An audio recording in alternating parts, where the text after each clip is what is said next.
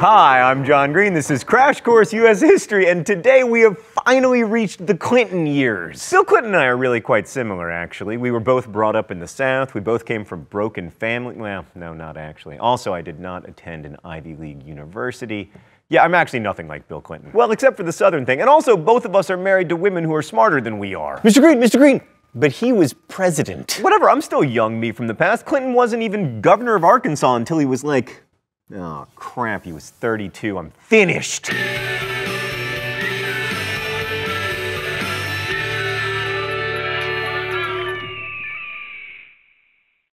So Clinton's presidency was focused on domestic policy and a sex scandal. In fact, his campaign war room famously featured a sign that read, "It's the economy, stupid." His domestic legacy is pretty complex, though, so we're going to start with foreign policy. The Clinton years didn't feature as many foreign policy successes as Bush 41, but Clinton did have his moments, like his administration achieved a partial success with the 1993 Oslo Accords when Israel recognized the legitimacy of the Palestinian Liberation Organization. However, that eventually resulted in the PLO becoming progressively less powerful, and as you may have noticed, it didn't ultimately achieve peace in the Middle East. Clinton was more successful in Yugoslavia, where he pushed NATO to actually do something for once, in this case a bombing, sending troops kind of something. Now, there had been widespread ethnic cleansing of Bosnian Muslims before the NATO intervention, but the fighting ended with the Dayton Accords. And then there's the Rwandan genocide, which the Clinton administration did absolutely nothing to prevent, and where 800,000 people died in less than a month. The Rwandan genocide is probably the international community's greatest failure in the second half of the 20th century, and while certainly Clinton was among many people who were complicit in that, including, like, me, you know, so far it's not such a good foreign policy record. Terrorism also became a bigger issue during Clinton's presidency. The World Trade Center was bombed for the first time, the USS Cole was attacked, but the most destructive terrorist act during Clinton's presidency was, of course, committed by Americans, Timothy McVeigh and Terry Nichols, who blew up the Murrah Federal Building in Oklahoma City. Which brings us to an awkward transition from domestic terrorism to domestic policy. So Bill Clinton was from Hope, Arkansas, and he ran as a centrist Democrat who wanted to do things differently. He wasn't going to be inside the Washington Beltway, and he wasn't going to be some old-fashioned liberal who was all about raising taxes and funneling billions of dollars to Snuffleupagus. That centrism made him very electable, but his first few domestic agenda items faltered. Like, he tried to end the ban on gay people entering the military, but opposition led him to compromise with the famous don't ask, don't tell policy. Essentially, you were allowed to be homosexual if you were in the military, you just weren't allowed to acknowledge it. And then there was the 1993 healthcare initiative led by Clinton's wife Hillary, which was also a failure. By the 90s, the United States was the last industrialized nation not to have universal health care, and while Hillary Clinton's plan would have resulted in Americans having universal health care, it was too complicated to sell to us. Also, it faced very powerful opposition from, like, drug companies and insurers and medical device makers, lots of people. But at least it had a working website. What's that, Stan? There was no web? What did they use, like a mobile app or something? There was no apps? I thought we were in modern history. So on the heels of these failed policy initiatives, in 1994, Democrats were swept out of Congress and Republicans took control of both the Senate and the House. The new Speaker of the House, whose real name was Newt Gingrich and who would later run for president despite being named Newt Gingrich, issued something called the Contract with America. It promised to cut government, cut taxes, cut regulation, overhaul welfare, and end affirmative action. And this led to a government shutdown in 1995 over an inability to reach a budget agreement between the Congress and the president, which in turn made all of these new congressional Republicans very unpopular with the American people as a whole and played into Clinton's political strategy of triangulation. His strategy was to campaign against radical Republicans while co-opting some of their ideas. The most obvious example was his declaration in January 1996 that the era of big government is over. Spoiler alert, it wasn't. There has been no president since World War II who decreased the size of the government, and that will change whenever, because all of the things that actually cost the government a lot of money, like Social Security and Medicare, are very popular, and both of those programs benefit old people who vote disproportionately because they have nothing to do since Murder, She Wrote was canceled. However, Clinton did actually shrink parts of the government, with policies like the Telecommunications Act of 1996, which deregulated broadcasting. But Clinton's signature economic policy was welfare reform, aka the Personal Responsibility and Work Opportunity Act of 1996. This law replaced the Aid to Families with Dependent Children program, which had given money directly to poor mothers. But with Clinton's welfare reform, states received block grants that came with strings attached, including work requirements and time limits for total benefits. Welfare rolls plummeted, and many economists see this as the rare bipartisan victory in the 1990s, but it's still controversial, and many liberal people felt that Bill Clinton had betrayed them. But Clinton still remained popular through much of his presidency, largely because it really is the economy, stupid, and the economy got better. In fact, by the time Clinton left office, unemployment was below 4%, which hadn't happened since the 1960s. That meant there should have been inflation, but somehow there wasn't, possibly because of increased global competition that kept wages down and also energy prices that were remarkably low as worldwide oil production increased. Microchips made it possible to develop loads of new products like personal computers and DVD players and video games and cell phones and Crash Course. And computers completely transformed the American workplace. I mean, until the 90s, people would go to work and they would sit in their offices at their desks and they would, I don't know what they did because they didn't have computers. How did anything get done before computers? I mean, how were books written? How was The Godfather edited? How was this globe made? I mean, did some individual human hand sculpt it from clay? So no wonder the economy got better. We'd stumbled on the biggest innovation since, like, wheels. And during the Clinton administration, we didn't just have computers. We had computers that began to connect to each other. I'm referring, of course, to the internet, which might have remained like a military communications network if computer scientists and entrepreneurs hadn't worked out how to use it to sell things. This was the beginning of the e-commerce boom, which would be followed by an e-commerce bust, but then another e-commerce boom, which would eventually give us websites where you can buy Crash Course DVDs like dftba.com, and also lesser-known e-commerce sites like eBay and Amazon. Oh, it's time for the mystery document? The rules here are simple. I read the mystery document, I either get the author correct, or I get shocked. Okay, here we go. The information highway will extend the electronic marketplace and make it the ultimate go-between, the universal middleman. Often, the only humans involved in a transaction will be the actual buyer and the seller. All the goods for sale in the world will be available for you to examine, compare, and often customize.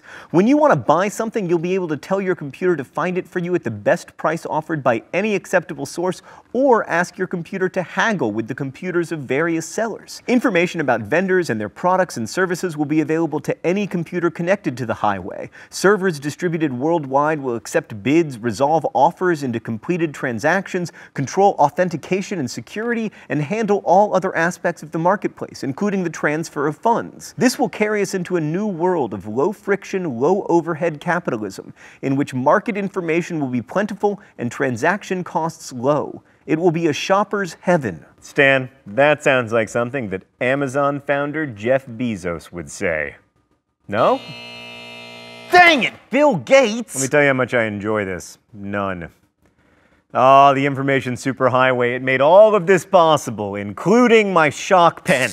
Yeah! Now, one of the lessons of history is that good news for someone is almost always bad news for someone else, and that was certainly the case with the longest period of economic expansion in American history. Increased use of information technology facilitated the globalization of manufacturing, and the pressure to manufacture cheaply pushed wages down and encouraged companies to locate factories in countries with lower environmental regulations and also lower wages. That's great for companies, it's good for prices, arguably good for workers in the developing world, not so great for the environment or for American workers. The deregulation of finance also contributed to global growth. Capital could flow more easily anywhere in the world, but this also meant that it could flow out easily, making financial crises more likely and more widespread. The growth of free-flowing capital in the 1990s created a world in which the crash of 2008 was more or less inevitable. But before that, we had the crash of 2000. As money flowed into the stock market, bubbles developed. And in some ways this was more problematic than it used to be because a much greater percentage of Americans had become investors in stocks, an actual majority of them by the year 2000. And many of these investors were buying into these hot new .com stocks. In fact, the tech-heavy NASDAQ exchange soared in 1998 and 1999. And then it lost 80% of its value in 2000 when the bubble burst. It turns out that the Pets.com business model of selling you dog food at a loss is not a sustainable business model. Although to be fair, Amazon's been selling stuff at a loss now for 20 years and they're still at it. so you know, maybe I'm wrong. So during this period, real wages grew, but the gains were very unequal. Like when you adjust for inflation, wages of non-supervisory workers remained below what they were in the 1970s. And for the poor, it was even worse. Our old friend Eric Foner reports that average after-tax income of the poorest 1/5 of Americans fell 12%, and that of the middle 1/5 decreased by 3%. Meanwhile, the income of the top fifth increased by 38%. Now, of course, this trend toward economic inequality and the majority of jobs being created in low-wage, insecure service industries would continue into the 21st century. But the economic and political pictures that we've sought to paint only tell half the story of the 1990s, because it was also a decade characterized by what has been called the culture wars. A big part of this was immigration, which rose enormously after immigration reform in 1965. Between 1965 and 2000, the U.S. saw almost 24 million immigrants arrive, compared with 27 million during the peak immigration period between 1880 and 1924. Fully half of the new immigrants came from Latin America and the Caribbean, 35% came from Asia, only 10% came from Europe, and most of them were from the former USSR and the Balkans. As had always been the case, most immigrants were attracted by labor opportunities, but now more were highly educated. In fact, 40% had college educations. Let's go to the thought bubble. Latinos were the largest immigrant group by far, with Mexicans making up the largest contingent, and by 2007, Latinos would replace African Americans as the second largest ethnic group. Latinos suffered disproportionate poverty, and despite significant economic gains during the 1990s, African Americans still found their economic opportunities limited. According to Eric Foner, in 2007, the total assets of the median white family stood at $87,000. For black families, the figure was $5,400. Diversity also increased in other ways, like single-parent families became more accepted, which was essential as 50% of marriages ended in divorce. Out-of-wedlock births declined, primarily because teenagers were practicing safer sex, and teens and adults were cohabitating before or instead of marriage. Eventually, the mom, dad, and 2.4 kids standard American household became only one of a number of accepted options for families. Gay and trans people became increasingly visible in the national consciousness as a result of the GLBT rights movement, and it was becoming safer for people to come out of the closet. On the other hand, the AIDS epidemic, which disproportionately affected the GLBT community, was disastrous. By 2000, 400,000 Americans had died of AIDS. Then there's the depressing rise in imprisonment. Politicians competed with each other to see who could be tougher on crime, and as the war on drugs continued, many state legislatures passed 3 strikes laws, meaning that people who were convicted of 3 felonies would go to prison for life. The number of Americans in prison skyrocketed. By 2008, it was 2.3 million, 1/4 of the total number of inmates on planet Earth. Thanks, Thought Bubble. Although I have to say, I thought this was going to be a happy one. I mean, the economy is growing, things are getting better for people in the GLBTQ community, and then boom, boom, boom, boom, boom, it's all terrible. I don't want to underplay the many benefits of our increased prosperity and diversity, but all of this multiculturalism and change made for a very tense political atmosphere. To some people, it seemed like the open, freewheeling liberalism of the 60s had run amok, and those people really started to hate the Clintons. But among Bill Clinton's many flaws, facelessness, cigar smoking, his biggest was his inability to stop cheating on his wife. Clinton had dodged accusations of extramarital scootily pooping while running for the presidential nomination, which contributed to his unfortunate Slick Willie moniker. But while he was president, Clinton's former employee Paula Jones sued him for sexual harassment that had allegedly occurred, I guess it probably occurred, allegedly occurred while he was governor of Arkansas. While gathering evidence for that lawsuit, investigators discovered that the president had carried on a sexual relationship with a young intern named Monica Lewinsky. The president denied having sexual relations with Monica Lewinsky, which was a lie, unless you are President Bill Clinton and have a very narrow definition of sexual relations. That lie to a Justice Department official was the basis for articles of impeachment for perjury and obstruction of justice. And so it was that the President of the United States was impeached for saying that he didn't have sex with a woman that he did have sex with, unless, of course, you define sex very narrowly, and it all depends on what your definition of is, and etc. In early 1999, Clinton was acquitted of these charges in a congressional vote that went right down party lines, and he served out the remainder of his term, but he was significantly weakened. Also, he served out the remainder of his presidency sleeping on the couch. So the 90s were a really pivotal decade to the world that we live in right now, a globalized, multicultural, Instagram-filtered world. But as we became more globally connected, political divisions grew within the United States. And this became especially problematic because with the growth of the internet, it was easier than ever to only hear voices that you already know you agree with, to live inside of an echo chamber where your news doesn't necessarily resemble your neighbor's news. In some ways, Bill Clinton directed these changes, but in most ways, they directed him. But that's what I find so fascinating about history. Even the fancy people who get their heads on the chalkboard, even they are subject to historical forces. Thanks for watching. I'll see you next week. Crash Course is made with the help of all of these nice people, and it's possible because of your support through Subbable.com, a voluntary subscription service that allows you to pay monthly for Crash Course whatever you want so that we can keep it free for everyone forever. You'll find lots of cool perks at Subbable, like the chance to sponsor videos and signed posters and stuff, so please check it out. You can click here on my face, or there is a link in the video info below.